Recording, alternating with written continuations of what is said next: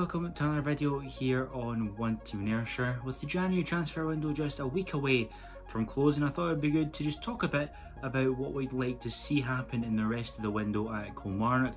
Of course, it doesn't look like there's going to be much movement, if any at all, in terms of players coming into Rugby Park. Billy Bowie was quite specific about that in his talk with the Kelly Trust. He said there's only really the money for a striker, and that's kind of it. So it looks like that's going to be coming in, but nothing else really, and it could be that nothing comes in at all, and we may have to just make do with the squad that we've got at the minute. So I think it's clear from the fans' comments and what everyone's saying that a striker is really the top priority for the club. We only really have Niki Kabamba and Danny Whitehall at the minute that can really play in that position naturally, and neither of them have been scoring, tons of goals. Obviously Whitehall's done well when he's come in, but I think just a striker that we know can put the ball in the back of the net and just try and take some more of the chances that we've been creating is really something that we need, and someone who can link up well with Greg Kiltie through the middle of the park is a big must, because goals have been quite a problem this season. A lot of games, we had a run of 8 games where we didn't score at all, so that was like a huge issue. So if we can try and get a striker in, whether it be a young guy or a journeyman, just someone who knows how to stick the ball in the back of the net and has a proven track record, that would be fantastic. It looks like that's the most likely player to come in, if any, in the next week or so. One of the big sort of talking points this season, one of the big criticisms of the team is that there's not been a whole load of pace in it, and they'll be missing that pace to get from back to front, quickly, and try and progress things forward quickly. It just seems to really slow down when we get in the midfield area and the other team can get players back.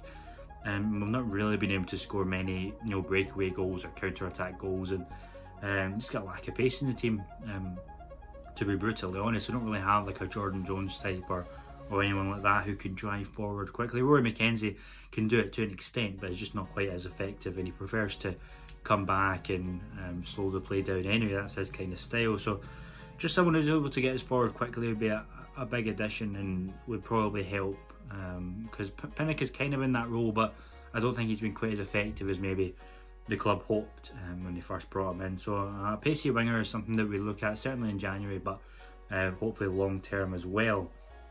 A centre back as well, we could really use another one to cover what we've got. At the minute we really only have 3 centre backs fit, in Dikamona, Finlay and Broadfoot, and although they've been good at different times this season, the red cards have been a real issue, and there's been a couple of injuries in there as well. So if Zeno Ibsen-Rossi isn't going to make it back in time for the rest of the season, then it would be good to have some cover in there. But if Ibsen-Rossi is going to get back, then that's perfect, because he's been really impressive so far in his Kilmarnock spell, and looks like a really good centre back. So that's sort of lower down the pecking order for a centre back. And then a creative midfielder as well, perhaps, would be good to get, certainly going forward into the summer and beyond, because I think at the minute we're really relying a bit on Greg Kiltie to create most of the chances and create most of the play in the middle of the park. And if he was to get injured, God forbid, then we'd be in some big trouble in that regard. So a creative midfielder would be good. At the minute we've got Greg Kiltie, and that's fantastic, and he's doing so well. He's basically man of the match every week.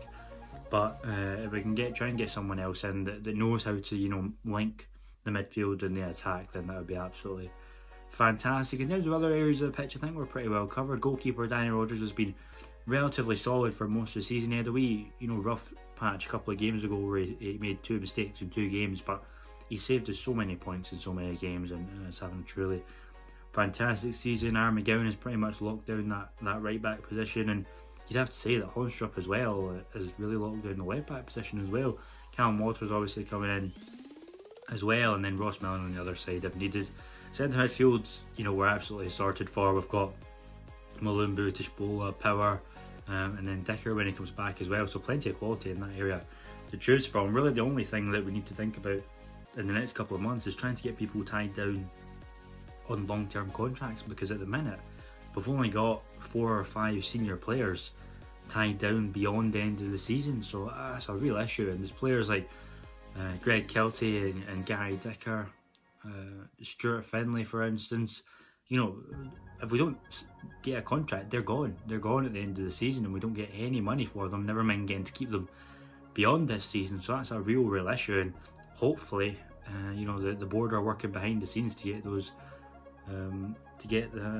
those deals done. But obviously, it all depends on the financial situation as well. And as we know from the board's sort of candid interview with the Haley Trust the other night, it's not that simple, and finances have certainly been hit pretty hard. I think they reckoned up to £1 million. So you know, big work to do in the next couple of months. Will we get someone in the next week? We'll just have to wait and see. But if we do, it's certainly going to be a striker. But longer term, certainly need to get players on long-term contracts and try and rebuild this team again, because it's sort of at the minute crumbling away a little bit. So yeah, let me know what you think. If there's any sort of real issues that need to be solved in the next week or so in the transfer window, or looking long term as well.